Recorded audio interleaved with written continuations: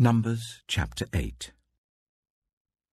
The Lord said to Moses, "Speak to Aaron and say to him, when you set up the lamps, see that all 7 light up the area in front of the lampstand."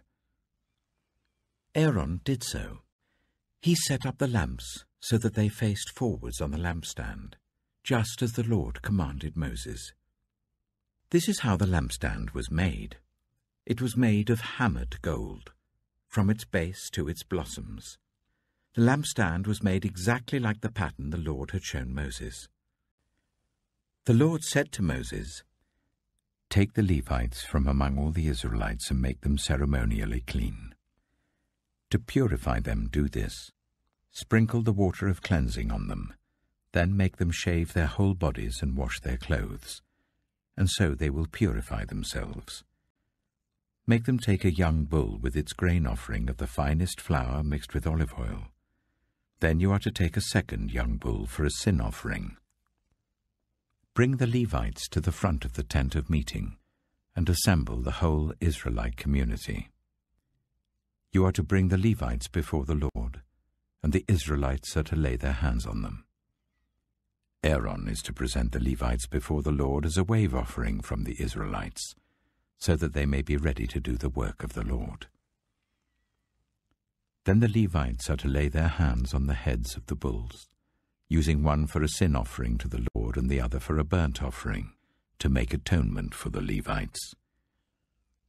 Make the Levites stand in front of Aaron and his sons, and then present them as a wave offering to the Lord. In this way, you are to set the Levites apart from the other Israelites, and the Levites will be mine. After you have purified the Levites and presented them as a wave offering, they are to come to do their work at the tent of meeting. They are the Israelites who are to be given wholly to me. I have taken them as my own, in place of the firstborn, the first male offspring from every Israelite woman. Every firstborn male in Israel, whether human or animal, is mine. When I struck down all the firstborn in Egypt, I set them apart for myself. And I have taken the Levites in place of all the firstborn sons in Israel.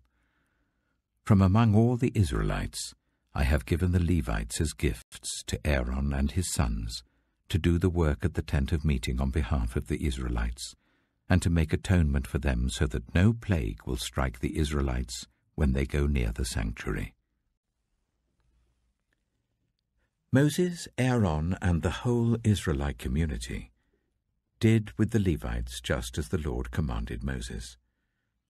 The Levites purified themselves and washed their clothes.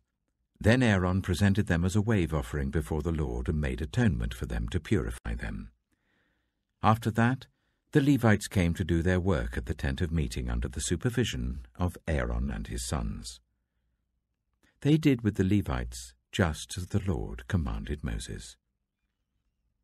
The Lord said to Moses, "This applies to the Levites.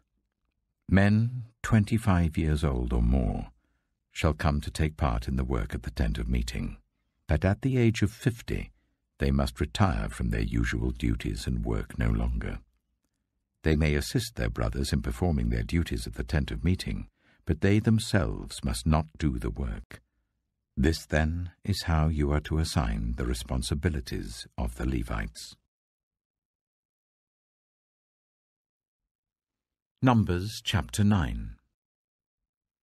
The Lord spoke to Moses in the desert of Sinai in the 1st month of the 2nd year after they came out of Egypt.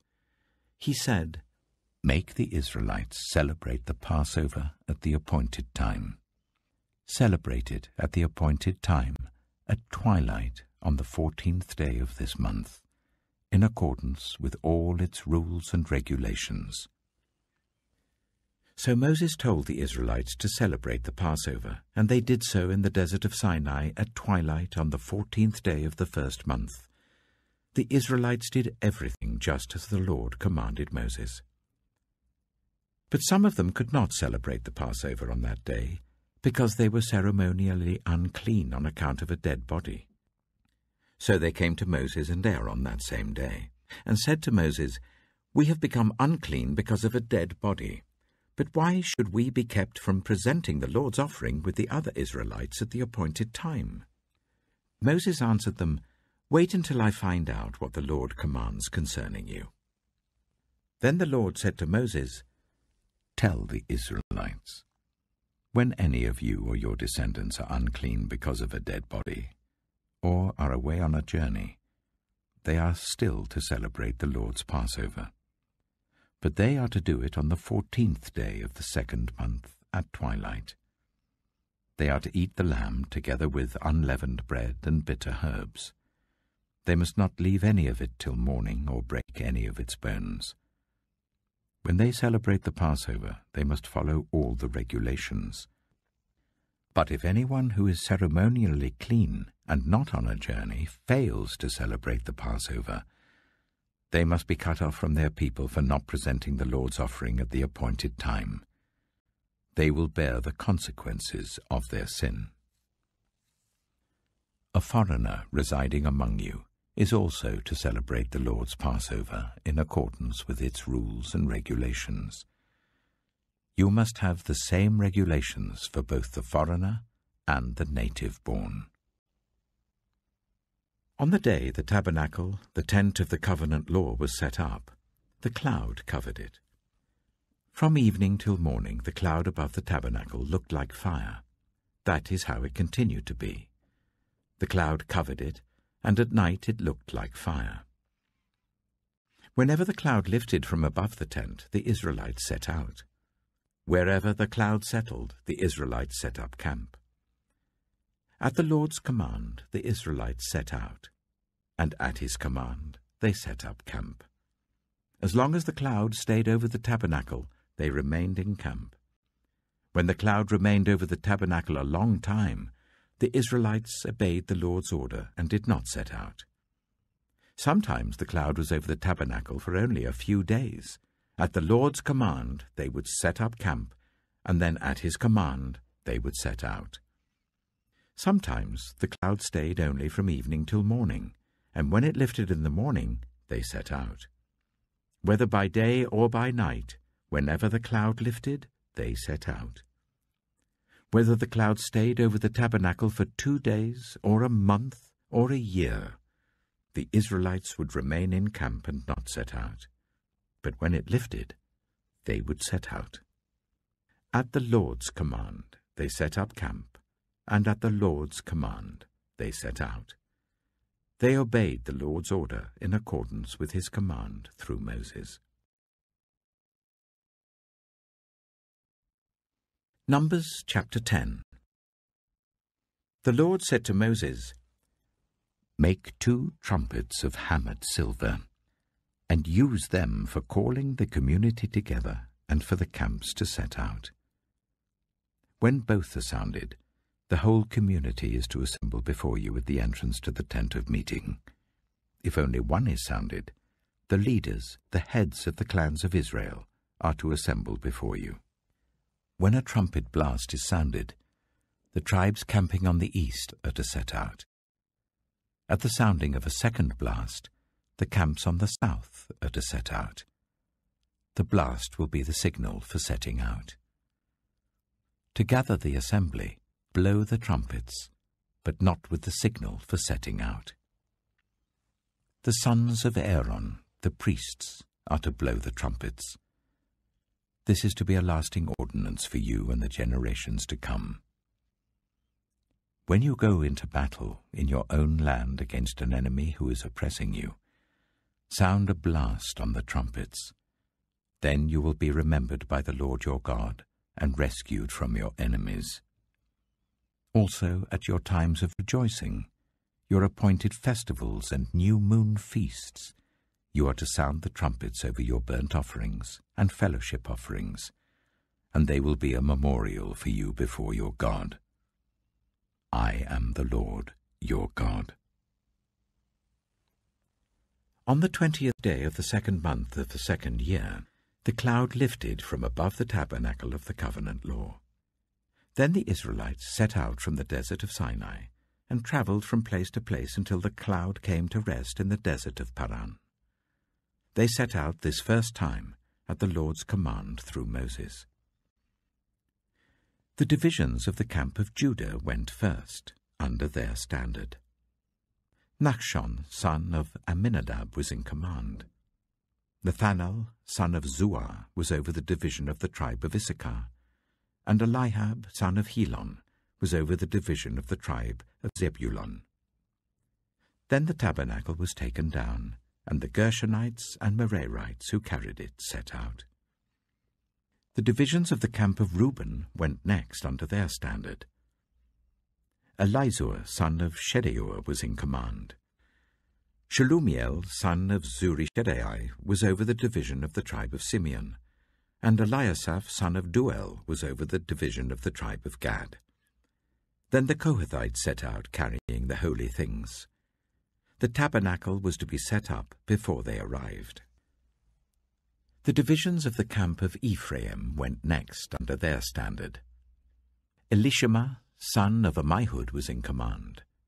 Gamaliel, son of Pedazur, was over the division of the tribe of Manasseh, and Abidah, son of Gideoni, was over the division of the tribe of Benjamin. Finally, as the rear guard for all the units, the divisions of the camp of Dan set out under their standards. Ahiezer, son of Ammishaddai, was in command. Pagiel, son of Ochran, was over the division of the tribe of Asher, and Ahira, son of Enan, was over the division of the tribe of Naphtali. This was the order of march for the Israelite divisions as they set out. Now Moses said to Hobab, son of Ruel, the Midianite, Moses' father-in-law, "We're setting out for the place about which the Lord said, 'I will give it to you.' Come with us, and we will treat you well, for the Lord has promised good things to Israel." He answered, "No, I will not go. I am going back to my own land and my own people." But Moses said, "Please do not leave us. You know where we should camp in the wilderness, and you can be our eyes. If you come with us, we will share with you whatever good things the Lord gives us." So they set out from the mountain of the Lord and travelled for 3 days. The ark of the covenant of the Lord went before them during those 3 days to find them a place to rest. The cloud of the Lord was over them by day when they set out from the camp. Whenever the ark set out, Moses said, "Rise up, Lord. May your enemies be scattered. May your foes flee before you." Whenever it came to rest, he said, "Return, Lord, to the countless thousands of Israel." Psalm 50. The Mighty One, God, the Lord, speaks and summons the earth from the rising of the sun to where it sets. From Zion, perfect in beauty, God shines forth. Our God comes and will not be silent. A fire devours before him, and around him a tempest rages. He summons the heavens above and the earth, that he may judge his people. Gather to me this consecrated people, who made a covenant with me by sacrifice. And the heavens proclaim his righteousness, for he is a God of justice. Listen, my people, and I will speak. I will testify against you, Israel. I am God, your God. I bring no charges against you concerning your sacrifices, or concerning your burnt offerings which are ever before me. I have no need of a bull from your stall, or of goats from your pens. For every animal of the forest is mine, and the cattle on 1,000 hills. I know every bird in the mountains, and the insects in the fields are mine. If I were hungry, I would not tell you, for the world is mine, and all that is in it. Do I eat the flesh of bulls, or drink the blood of goats? Sacrifice thank offerings to God. Fulfill your vows to the Most High. and call on me in the day of trouble. I will deliver you, and you will honor me. But to the wicked person, God says, what right have you to recite my laws or take my covenant on your lips? You hate my instruction and cast my words behind you. When you see a thief, you join with him. You throw in your lot with adulterers. You use your mouth for evil and harness your tongue to deceit.